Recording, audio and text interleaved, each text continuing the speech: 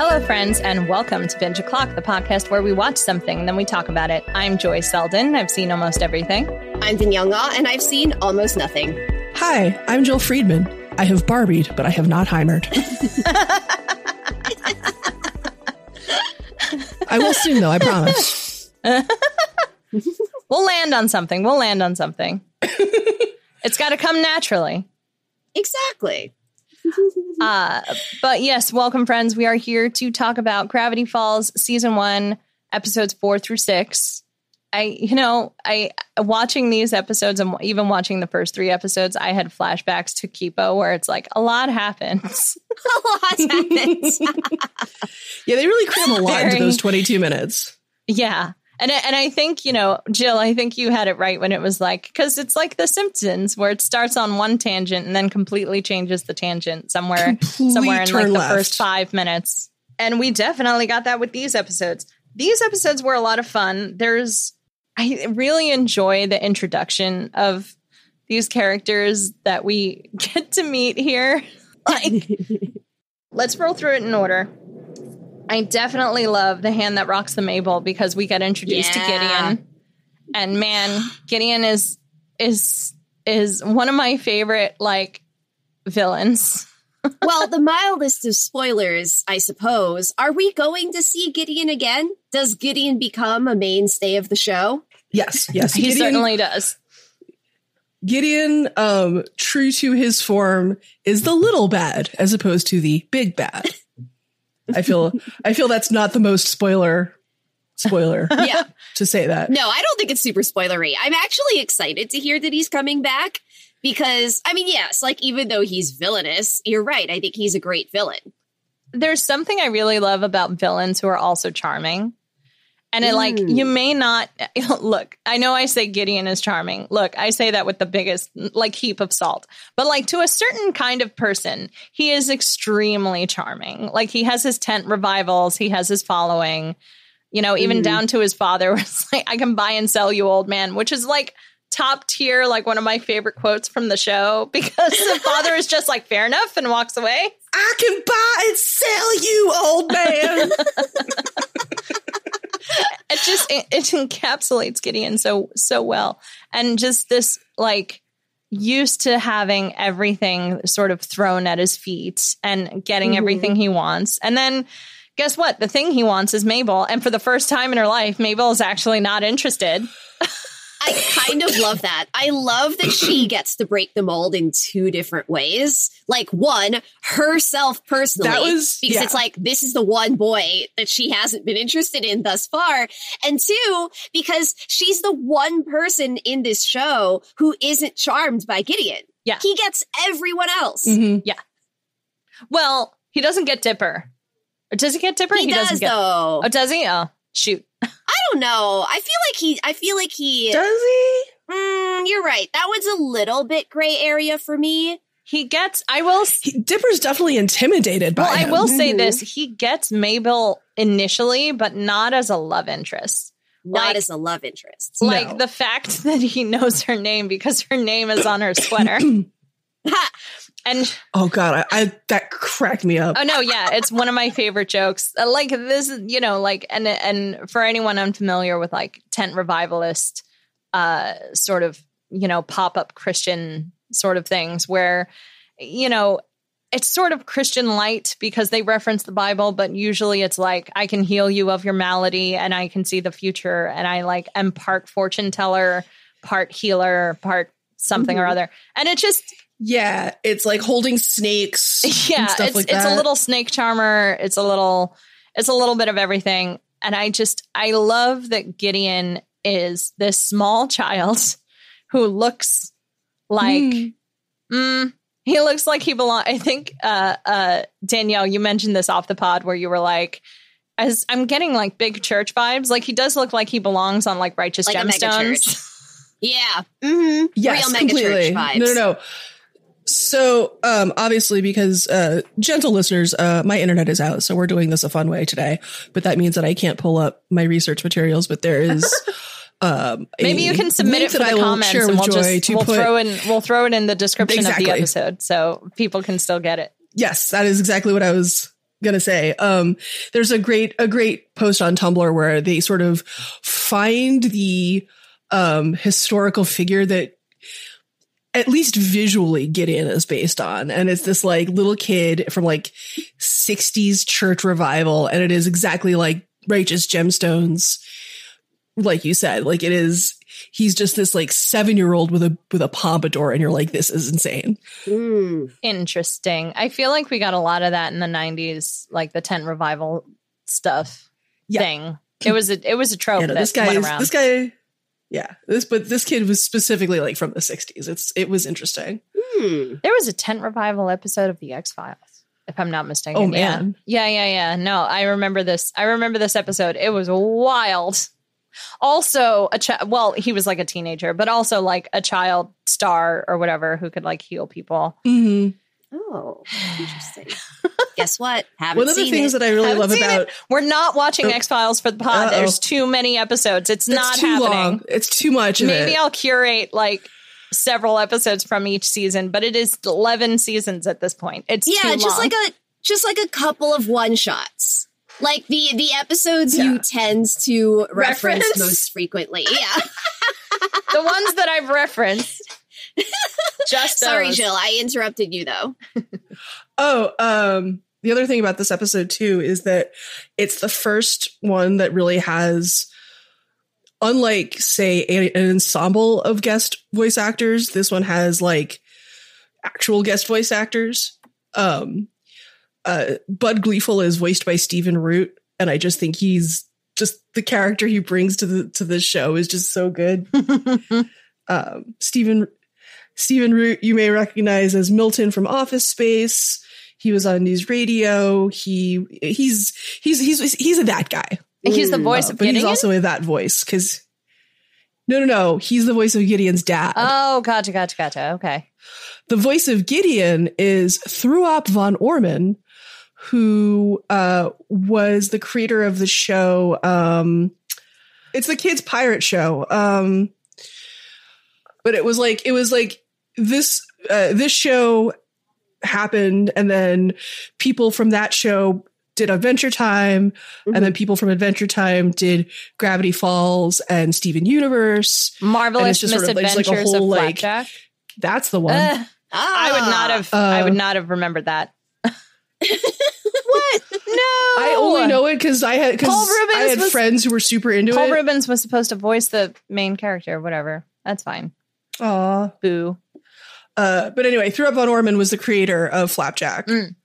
And he and Alex Hirsch are friends. And apparently, like, this was a character that grew out of, like, Thruop von Orman doing voices at lunch or something. I would believe that. 100%. I mean, if he was filling in for Paul Rubens, that actually makes a lot of sense. But yeah, I enjoy that we also get, like, we get so much character development here. We get Mabel being like, I don't know how to say no. Like, I don't. Like, it, like, I've never had, like, a friend who I'm a bit like, it's a very people pleaser response of like, how on earth do you say no to him? He's like, he's so sweet and all this other stuff, which of course through the episode, we find out that he's not nearly as sweet as he appears. He's not. No. And he's actually rather manipulative, right? Because, well, first of all, it takes her a long time to realize that he's flirting with her. I know. Well, like, I love how dense she is. Just completely like, my other favorite thing too is like the first thing he does with her is like, let's do a makeover in my trailer with all my girly things. And I'm just like, yes, you breaking down the gender norms. Go for it. She's just like, you never do girly things with me. But it's very soon after that where they're like sitting on the rooftop together and he's very clearly flirting with her. And she is not picking up what he's putting down until it is just a smidge too late. Yeah. And then like he knows that she didn't want to go on that first date with him. Right. So then when he asks her out for the second date, he asks her out in front of an entire crowd of people. I know. And like the whole town. That was manipulative because then, of course, she is pressured into like saying yes to this person that everyone else looks up to. And I also love how they manipulated that even within the crowd of like, this woman will literally die unless you say it. Yeah. I love jokes like that. I love jokes that take it just a little bit too far. Just a smidge. Well, I think it certainly helps with establishing just what a hold Gideon has on the town. Yeah. Yeah. Yeah, for sure. And I don't know. There's something really nice about the fact that she doesn't like him. I can't describe it. It sounds really mean, right? It sounds to like if you just took my words out of context. But like, I love that the character who has a crush on everybody actually does have a type, and actually it's not Gideon. Like, and I appreciate that. And I don't know how else to say it. Like, as someone who had a lot of crushes when they were younger, I'm just like, look, there is a small list of the people that I did not ask out in high school, but it was there. It existed. You know? Yeah. No, I definitely put in my notes the narrative choice to having a boy crazy girl character be like, wait, I don't actually want to date this dude. Mm-hmm. Like it's an interesting and kind of rarely explored choice. Yeah. And I also like that right off the bat she wasn't interested, which of course meant like, you keep trying to make this a thing, but it's not a thing. And then Dipper having to like sort of step in and be like, I'll be the brother and I'll like break up with him for you. Which, by the way, solid choice show for like allowing that to happen, which I actually really like. Like, they weren't conflicted about it at all. She was like, oh, could you? That would be great. And like, she has regrets about it later. But like, I love the idea that the show actually followed through with it, with Gideon being like, so you've come between us, you know, and completely misunderstanding the situation because, again, no one's ever said no to him. And I love a villain like that. That's just like, is genuinely charming, has people bending over backwards for him, but is also kind of a brat and like doesn't know how to say, doesn't know how to hear no, doesn't know how to like understand boundaries, you know, just like does not compute for. Anyway, we've talked a lot about Gideon, but I really like him. Boundaries are the thing he sets and other people have to respect. He doesn't have to do that. Yeah, he doesn't. That's not in his makeup. Exactly. I could buy and sell you, old man. One of the really no, because one of the things that is in the DVD commentary is how one of the most important like baselines for the show was always that Dipper and Mabel love each other and get along. Mm-hmm. There's no enmity. There's no like, it's just regardless of what they're dealing with, they have each other's backs forever. Yeah. I've also talked with a few people who say that the show is actually really good at showing a twin relationship.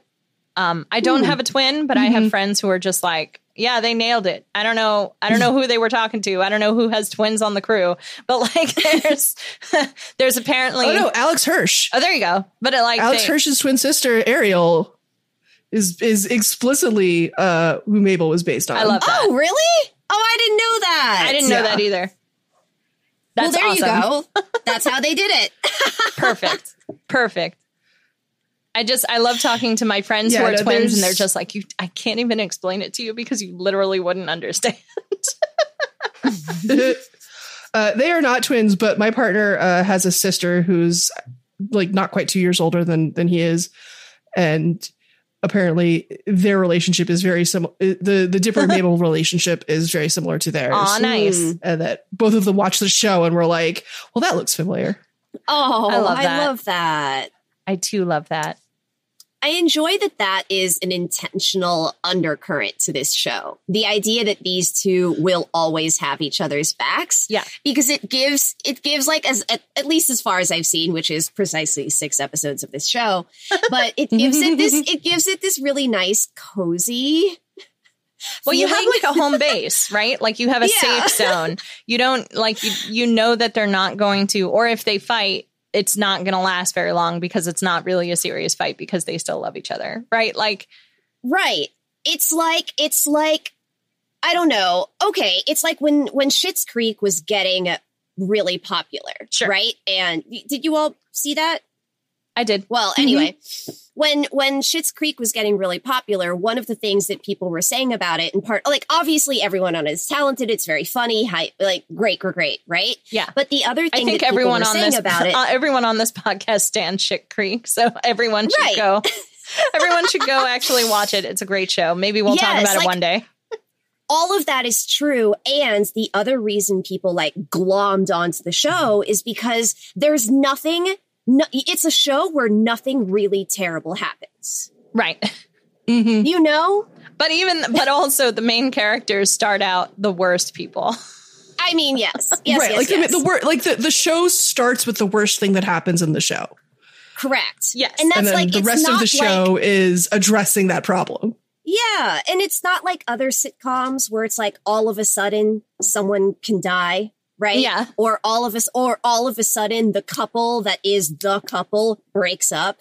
Yeah. Right. Or you know what I'm saying? Like it was one of those shows. And that's what Gravity Falls is currently reading to me as. TBD, I guess, on whether that changes. No, yeah. It sounds like that is going to change at some point. Spoilers. Spanner. Banjo polish? Banjo polish? It's banjo polish indeed. I'm just waiting for the other shoe to fall. Previous episode.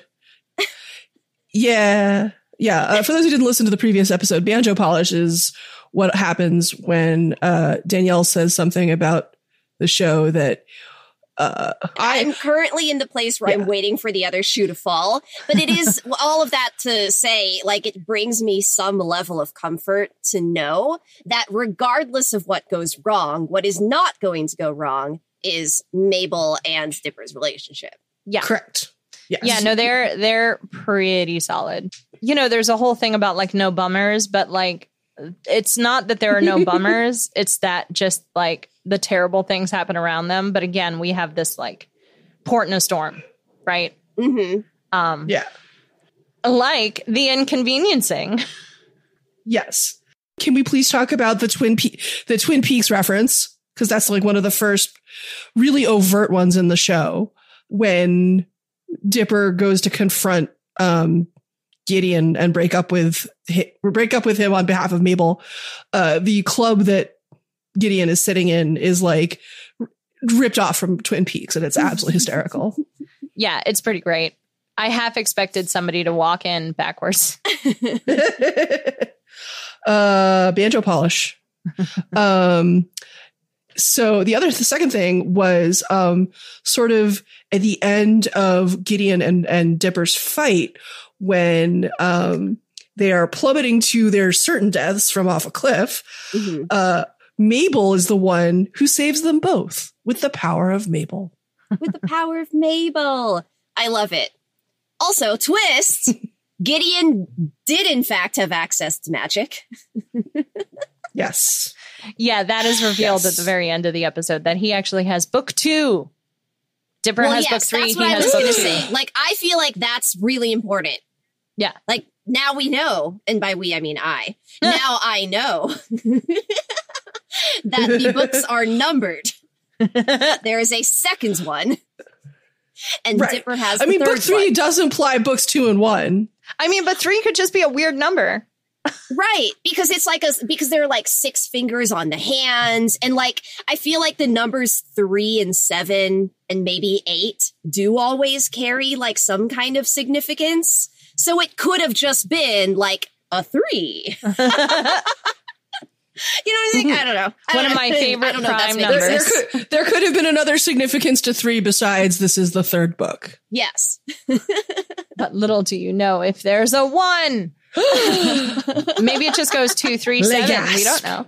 We don't know. It's actually in a Fibonacci sequence. It's actually 1, 1, 2, 3. Right.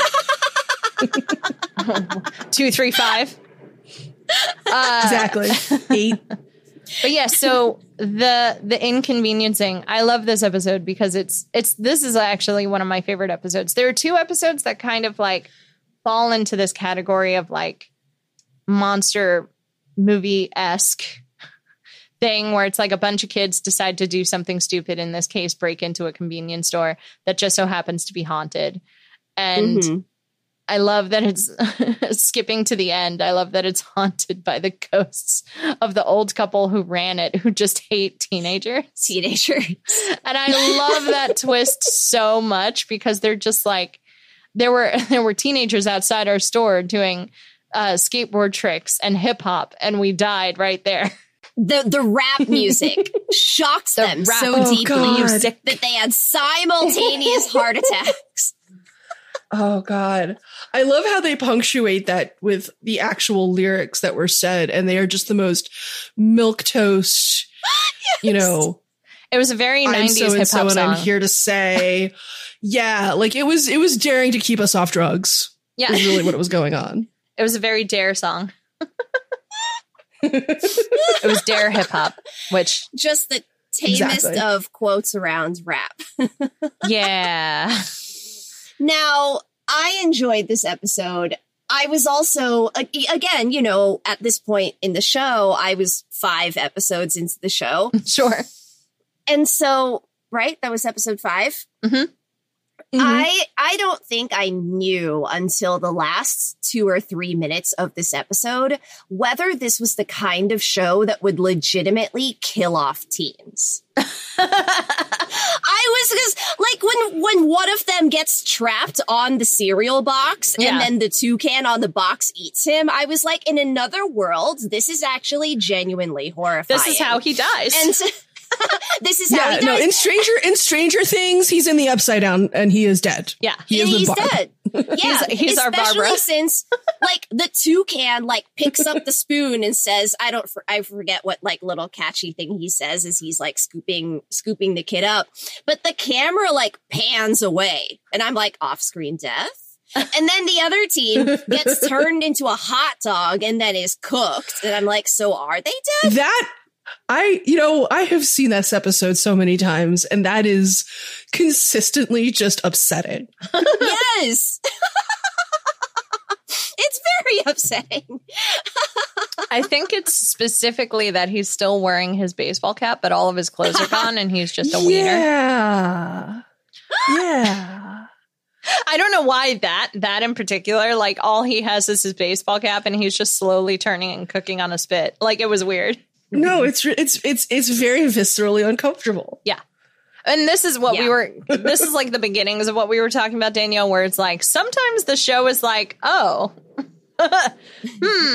like I definitely wouldn't show this to like younger kids. I would show this to like teens. You know what I mean? I would show this to teens because some of it gets very scary.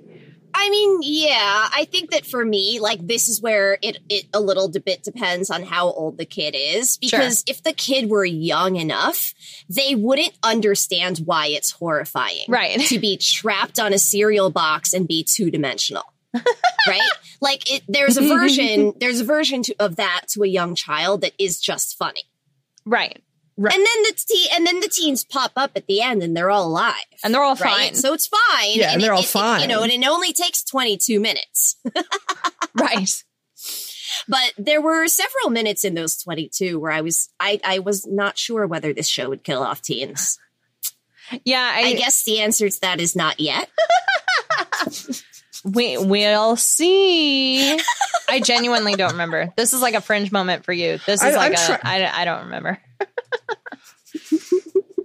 But yeah, the other thing we get in this episode is Dipper's crush on Wendy, which I mean, no, she's hot. I know. Exactly. I know. I think I have a thing about it just because it goes on for a long time. Oh, does it? Dipper's crush on Wendy goes on and on.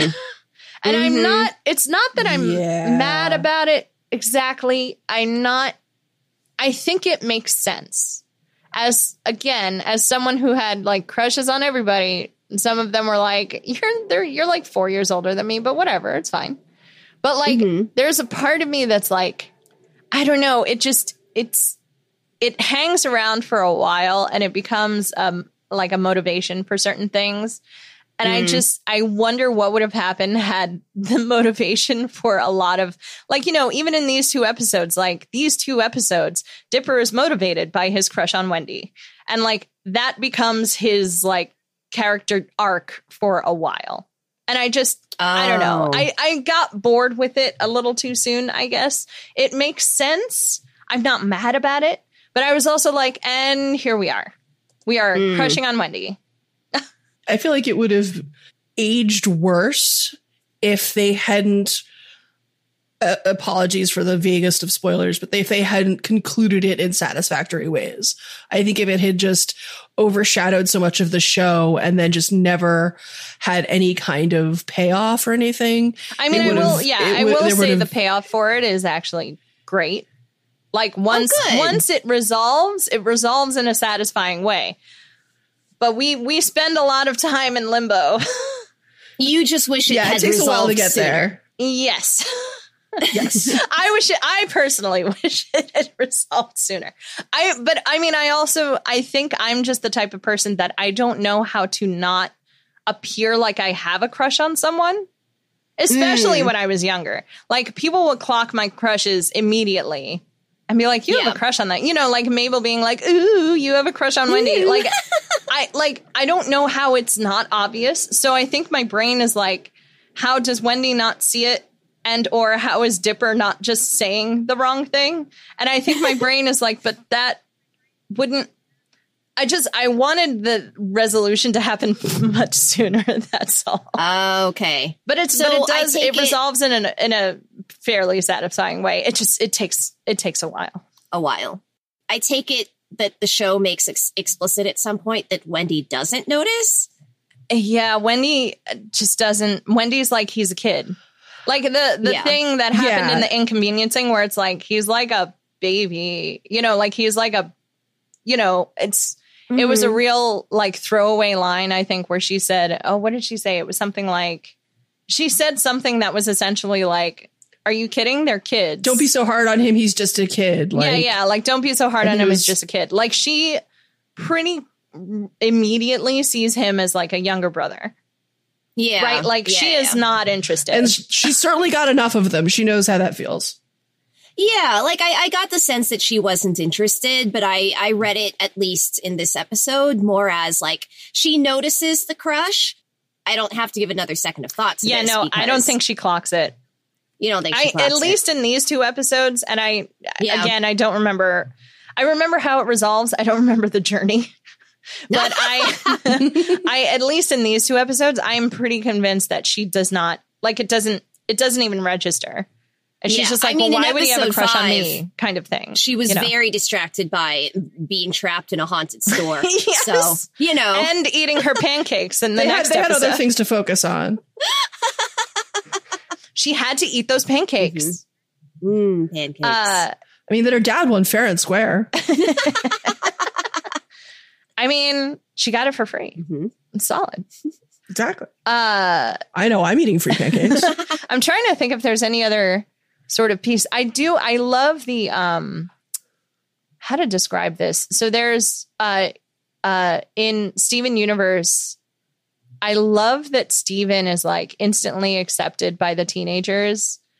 Like nobody, nobody really has any negative opinions about him. They just kind of are like, yeah, man, that's cool. Let's vibe. You know, like Lars is the one who tries so hard, right? And I just got so many Lars as Dipper and Steven Universe as Mabel in this episode. Because Mabel is just being Mabel. Just being Mabel. And Dipper is trying so hard to be cool. I can't actually remember which episode came first. I want to say it was Gravity Falls, but I might be wrong. Don't at me. Don't at me, internet. I don't know. I think it was Gravity Falls, because this would have been early 2012, and I think the stuff with Lars didn't really, or the stuff with the teenagers and Lars didn't happen until a few years later than that. Like in our time, not necessarily. Like probably. I don't know. Time is a flat circle. Don't at me. Jeremy Bear. Everyone. Time is a flat circle. This is very true. All you Gravity Falls Steven Universe stands creeping into my DMs being like, hey, that doesn't happen. That doesn't happen, by the way. We love our fans. But yeah, I'm trying to think if there's any other big. The thing I do really like about this episode is the solidification of Wendy's friendship with Dipper, which I think is really important, because having that sort of older friend who's also looking out for you amongst a bunch of teenagers. Like, I can remember what it's like to try and be accepted by teenagers. And it's just like, it's not great. Mm-hmm. It's like, it's a tightrope walk and you say the wrong thing and you're suddenly ostracized. Right. And I love that Wendy is like, clocks it and is just like, no, Dipper was super cool. These are the things he did. When in fact, he saved them by singing a very silly song and being in a lamb outfit. I love the lamb. But she doesn't share that because she knows it would destroy him. Well, I think another thing about the Dipper's crush on Wendy that ultimately, while it does get tedious, still kind of works is that friendship. Yeah. Like, Dipper first got a crush on her because she's like the cool older girl who's really pretty, but they become actual friends, and his crush, sort of is a genuine admiration. Yeah. And comes from a very genuine place, which is different, I think. Yeah. And I think certainly helps alleviate the, oh God, this again that comes up. It does. And I'm honestly making it sound worse than it is. The big things I remember about Dipper are that he had a crush on Wendy.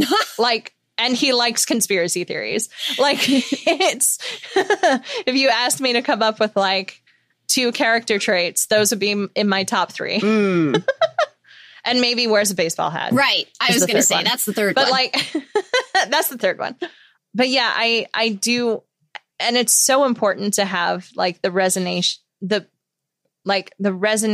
good friendships in shows like this, I think, because like there are so many where it's just like, and you're on your own and you're being bullied and like nobody accepts you. And it's like, well, but what if you had like a weird summer? And like, like I also really like that, like we get to see the progression of Grunkle Stan wanting to hang out with his great niece and nephew and be like, actually, I think you kids are super cute and cool. Maybe we could all hang and like go to the diner and just leave this dude in the store while he picks out a shirt. Puma shirt, Panther shirt, Puma shirt, Panther shirt. Do they sell those? Because I feel like I need both of them. Both of them. I feel like they were sold at one point, but I do not recall if I've ever seen them in the wild. I need them. I need both of those shirts. And I'm just sitting here like, why not both? But like, like we get this slow progression with Grunkle Stan actually wanting to hang out with his great niece and great nephew. We get this like, this Wendy friendship. We get the Zeus is like super brilliantly protective and like gung ho for anything. Mm-hmm. God, I love Zeus. Me too. I like Zeus is like outside of the like the big 3, which in my brain is Grunkle Stan, Dipper, and Mabel. Like Zeus is like just below them. Like, if he's even below anybody, he's probably top tier, but like, I have to give credit where credit's due for the stars of the show. Yeah. Also, he hasn't even begun to shine as he shines. Like, I know. No, I know. Oh, I'm so excited.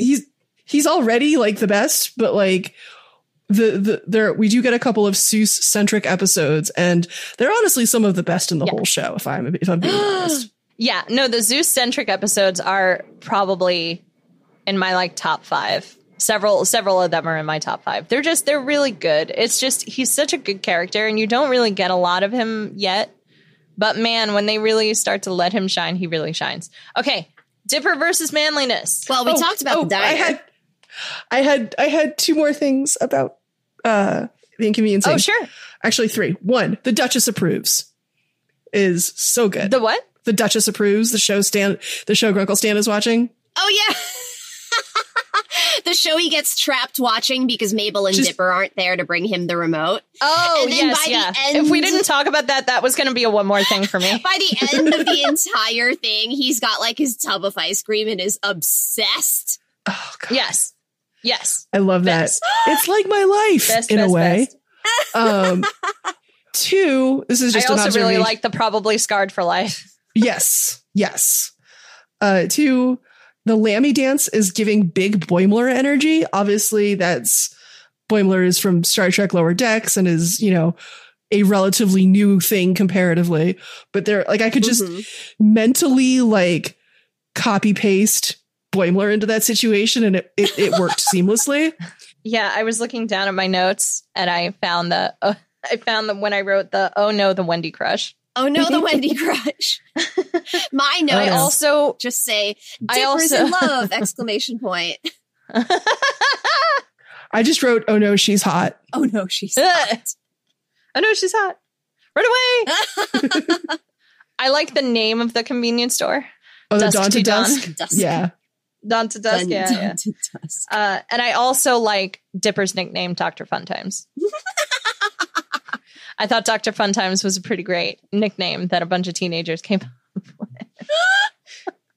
Dr. Funtimes is pretty great. That's pretty all the originality of all the originality 16-year-old can muster. I also wrote down Mabel ate dust, LOL. I mean, yes, like if we had not mentioned that, I would have come back to that. It's my one more thing, because I love that in this episode, the teens get trapped in a haunted house and Dipper has to help save everyone. And Mabel doesn't help in any way, shape, or form because she's not just high. She's high the entire time. Balls. Tripping. Yeah. Just, oh my God. I love it. I love it. I love it. I love that she's tripping on like the over-the-counter like fun dip.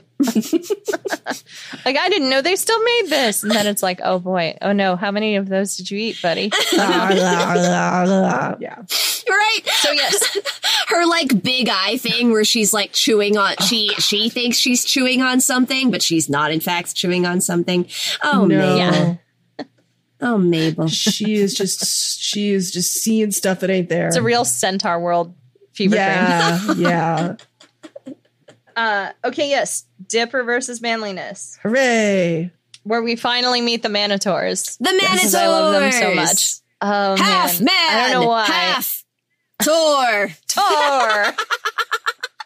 All right. What was everybody's favorite Manitor name? I mean, I really liked Hutspar. Yeah. I stan Hutspar.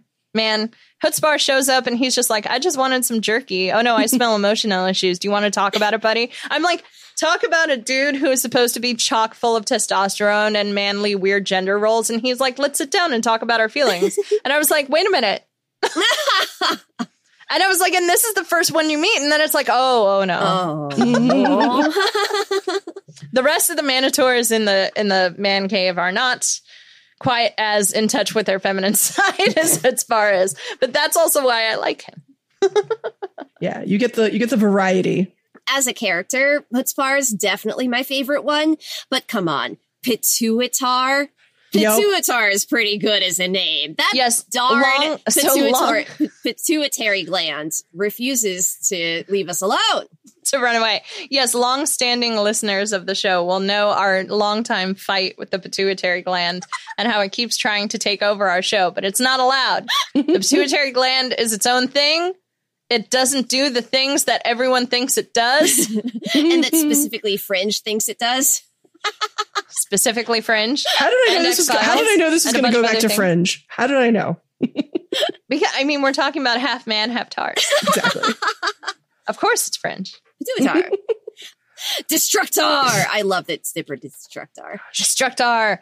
Look, the names are all pretty great. I like the Leaderar or whatever his name is.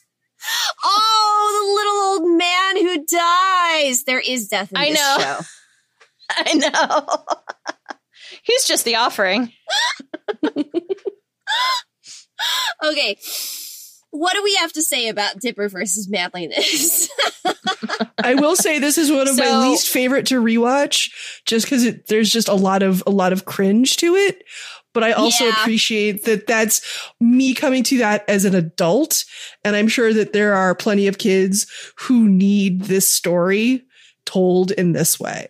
I like the choice that Dipper gets of just being like, because he's already kind of not too keen. You know, the Manitors basically take him in to, well, I mean, I know we already talked about the diner, but like he's having a crisis of manliness. Mm-hmm. He doesn't even have a chest hair. He can't even squeeze. First of all, those machines are always rigged, Dipper. Please don't feel bad. Like Those machines are always rigged. This is just it's fine. We meet lazy Susan. Bless her. We love her. Love her to pieces. Jennifer Coolidge. Oh, that's right. I keep forgetting about that. I didn't know that. That's amazing. And now you're going to hear Jennifer Coolidge. Now I'm going to be able to hear it. The gays are trying to kill me. Do you know these gays? I think they're trying to kill me. Oh, how many cats does she have? 40 cats? Oh God. 37 cats? I don't think we actually get a number, but it's lots of cats. Yeah. A friend of mine once said that. Yes.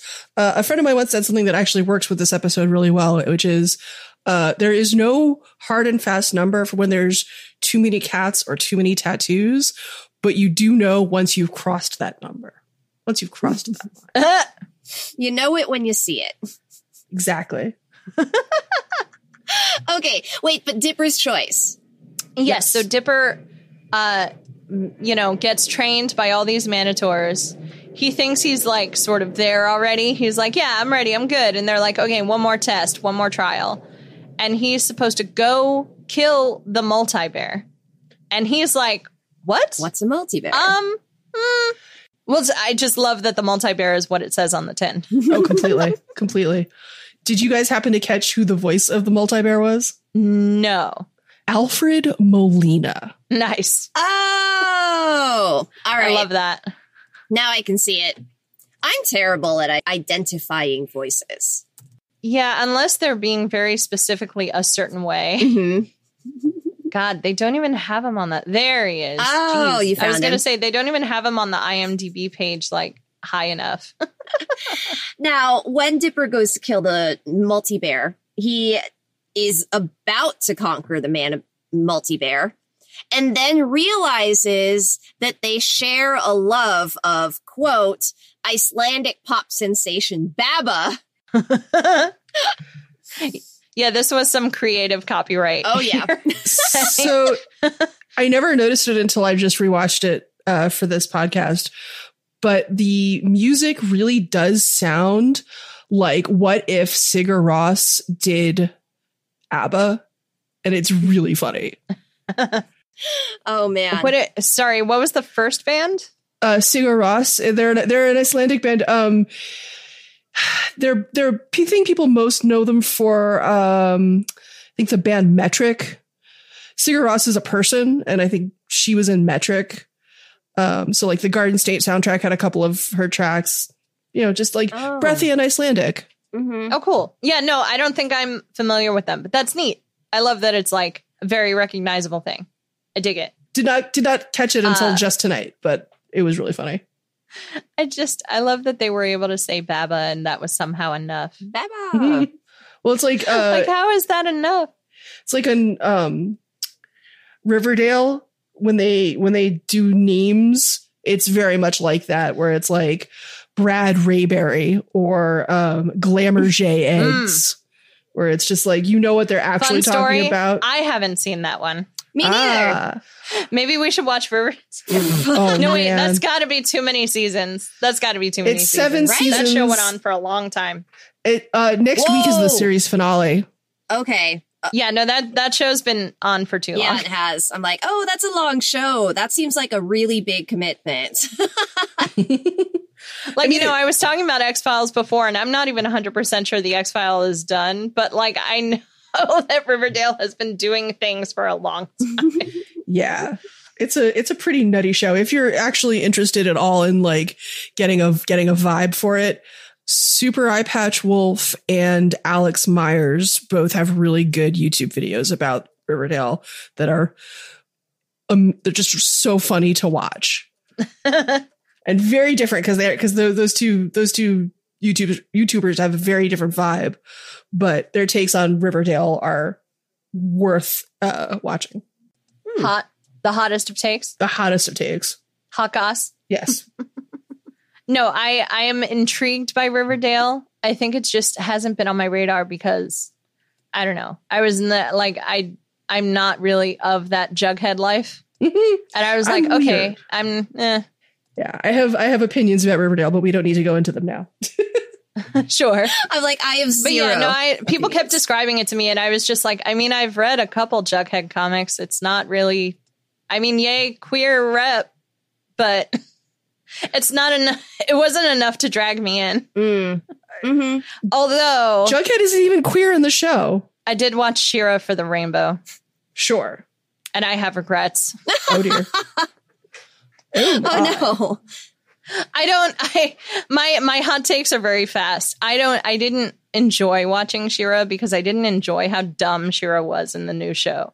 I was like, my princess isn't ridiculously intelligent. Like, she might be a jock, but like, she doesn't make stupid decisions. And like, the more I watched She-Ra, the more I was like, oh God, she's the are we the baddies person. What do you mean you don't know if you're the baddie? What is happening right now? Like, she's a himbo. Like, himbo being a gender neutral term. That's what she was. Yeah, no, my She-Ra is not that stupid. Not my She-Ra wouldn't hear, and then I shot a princess in training because that's what you do. My She-Ra would have been like, I shot a princess. You want me to shoot princesses? Why on earth am I shooting princesses?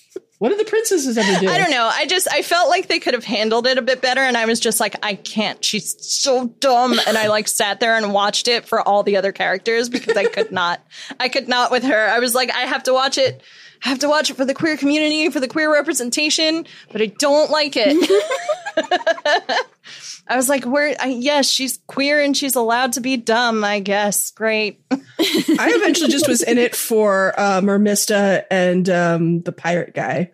Who wasn't really? There were some really great ships in that show. But anyway, again, I watched it for everybody but She-Ra. I was like, this show is great, except for that one main title character. Except for the one who the show's about. Yeah. I couldn't stand her. I was just like, okay, great. Got it. I knew what I was getting into. I knew I wanted to watch the show. I brought this upon myself. Mm-hmm. But yeah, I love that he has this choice to not kill the multi-bear because he's like, damn it, I'm allowed to have layers. I don't have to be one thing. Mm-hmm. I mean, wasn't that basically what Chutzpah was trying to get across anyway? What, that the Manitors were trying to get across? Yeah, that he could be a multifaceted person. I don't know. Well, that's what Chutzpah was trying to get across. That's what I'm saying. The rest of them were like, you need to kill the multi-bear to be a man. Yeah. Like, this is why I'm like, Chutzpah, why are you hanging out with these knuckleheads? Like, you deserve so much better. Chutzpah and the multi-bear should go hang out. You know, yeah, exactly. I ship it. I ship it.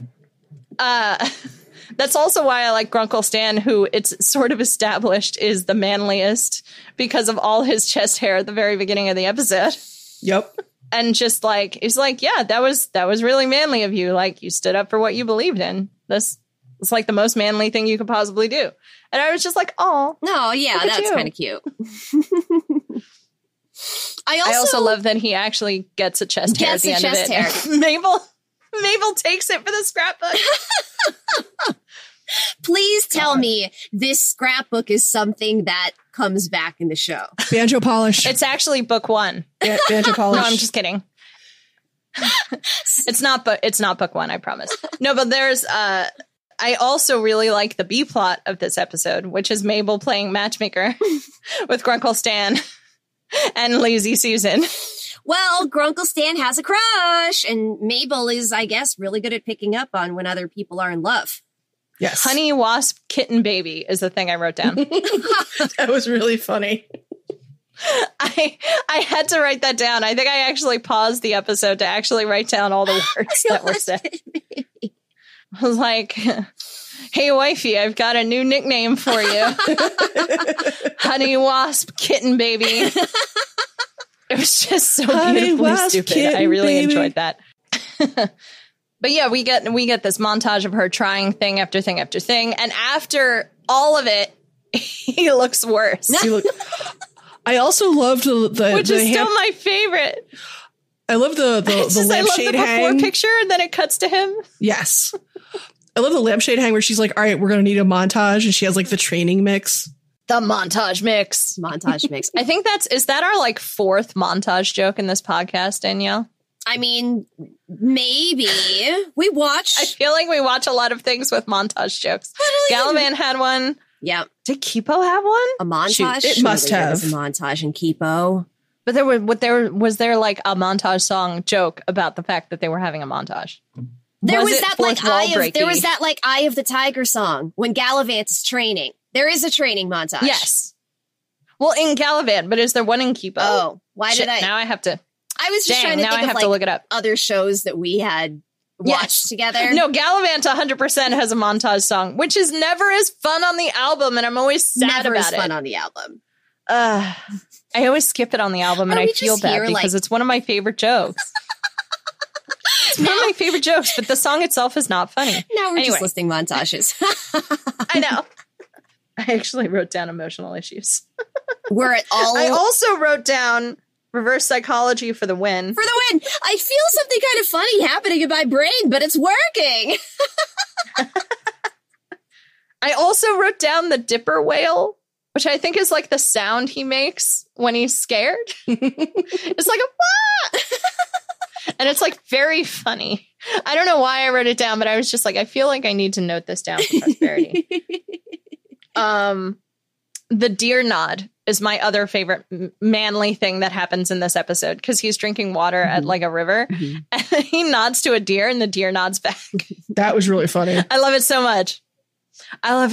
much. There's something like, you know, like as obviously toxically masculine as some of the manitars are, like there's some level of non-toxic masculinity that I think they're able to kind of intersperse throughout the episode. I can't describe it any better than that. And like vibing with wild animals is in that bucket for you.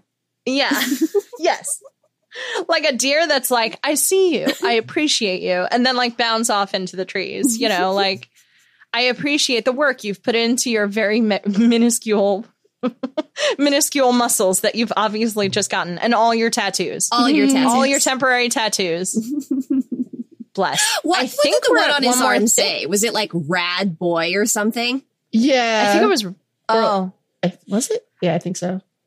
I think it was like rad boy. Rad boy. Which is the funniest.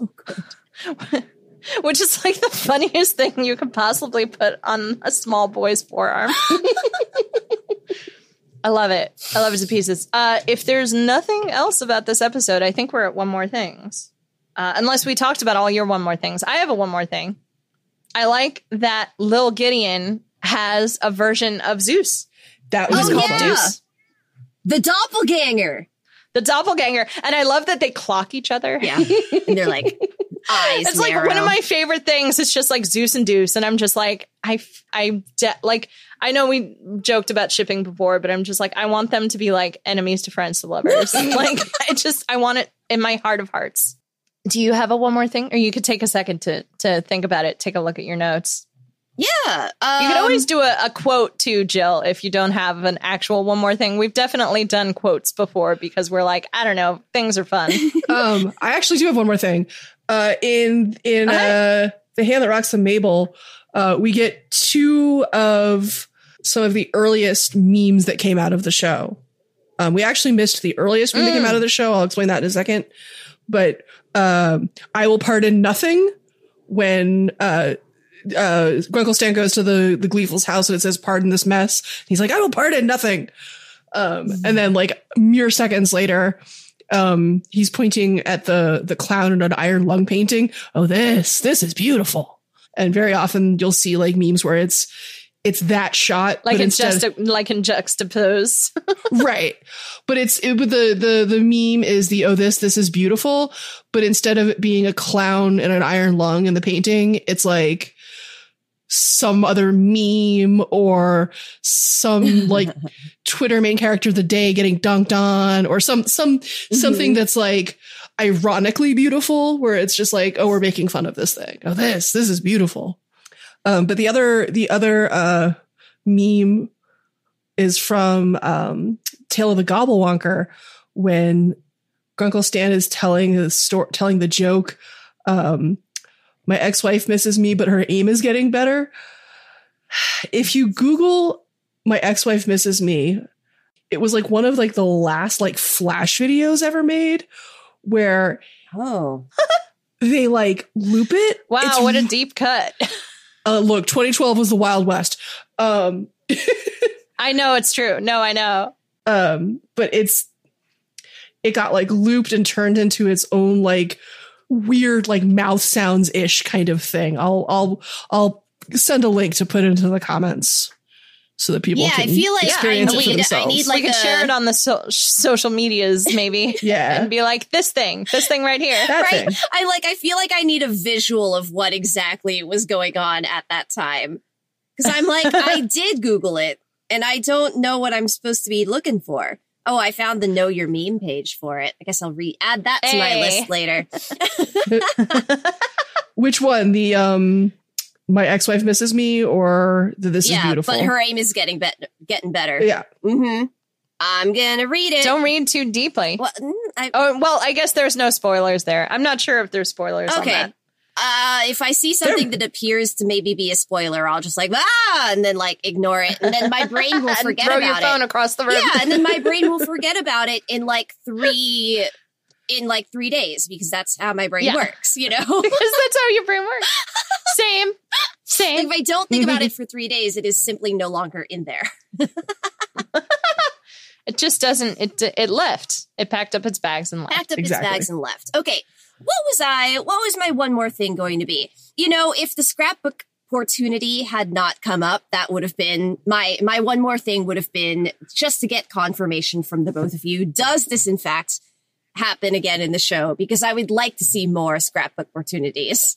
That is a 32-ounce bottle of banjo polish. Okay. Well, I'm glad it's going to come back, and I'm glad I clocked it as something that does come back. Like that is you got to go to Costco.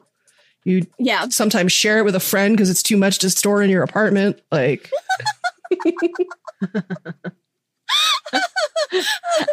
that's amazing. You got to split that order. You got to split it down the middle for PayPal. Mm-hmm. Exactly. And I guess as like a one more thing, since I'd kind of already talked about that before, another moment in which I vibe with Mabel is when she's like stressed about turning Gideon down and Dipper finds her hiding in Sweater Town. Yes. It's like, well, that's a real mood. I have been there, Mabel. My Sweater Town is like Comforter Town, but you know, they're neighboring cities. Yeah. Oh no, I've thought of another one. What is it? The zoo's covered in glitter. When he's the disco ball. Yes, that was so good. This is why I love Zeus. You're all fired. Zeus is down for everything. That's another like trademarked word that they sort of slightly changed. I don't know if you heard it correctly, but Mabel says bezazzle instead of bedazzle. Well, I don't even know. Do they even make bedazzlers anymore? They must. Do they? I guess they do. I don't know if the brand itself is still here, but I appreciate that they were like, it's like the Yahoogle on Bob's Burgers. Yeah. I just Yahoogled it. Okay, wait. This is where I admit that I didn't know bedazzle is the name of a specific item. Yes. I think in the 90s. I didn't know that was a like TM copyright something name. I thought that to bedazzle something was simply a verb.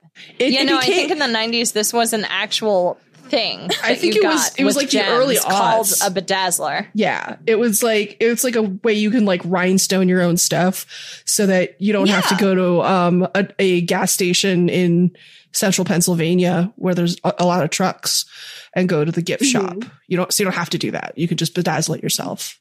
Bezazzle. We can say bezazzle. I didn't actually catch the bezazzle. That's hilarious. It's good. I love that.